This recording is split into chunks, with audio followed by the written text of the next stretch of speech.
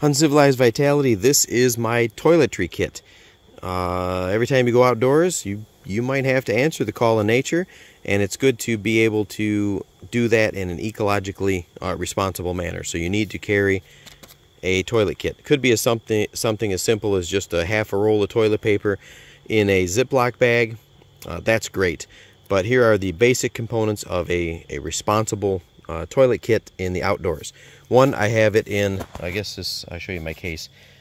This is by Rough Enough. This is just a little, you can see how long it is. It's a really cool case. Camouflage was okay, but I had the red trim so I don't lose it.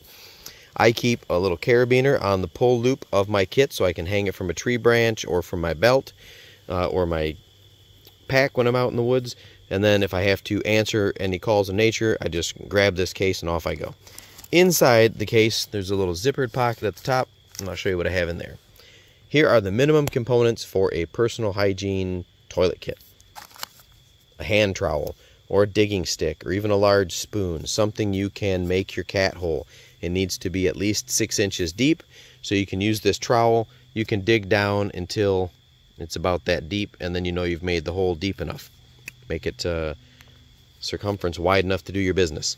Second thing that's an absolute must is a way to clean your hands, either little soap flakes if you have some running water, or just to be expedient, I keep a little bottle of hand sanitizer in there, and then I wash my hands when I get back to camp. I keep a Ziploc bag in case I am out in the winter or I find an area where I can't pack my trash.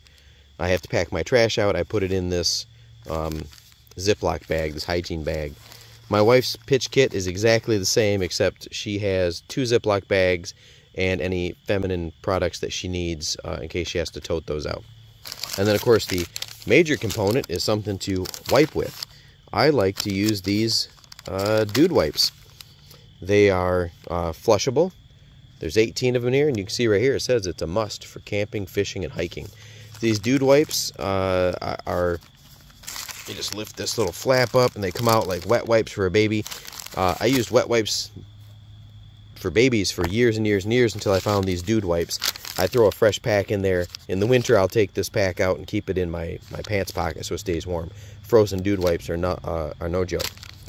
And then I have in the zippered pouch up here, usually I have some hand sanitizer wipes, but right now I just have some extra dude wipes, like single serving, I guess. That seems a weird way to say it. So, flush and go. Now, in Michigan, we have the luxury, if I dig the cat hole 6, 9, 10 inches deep, I can put a flushable wipe or toilet paper in the hole and bury it up and disguise so I've never been there, and it will biodegrade. It will be gone soon. Otherwise, if you're in an area where you have to pack it out, that's what the Ziploc bag is for. Hand sanitizer, trowel. Those are the minimum components necessary to make an effective personal toilet kit.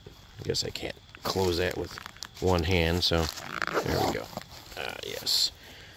Alright, that's it. That's my toilet kit. Hope that was helpful to you, and you can come up with your own toilet kit.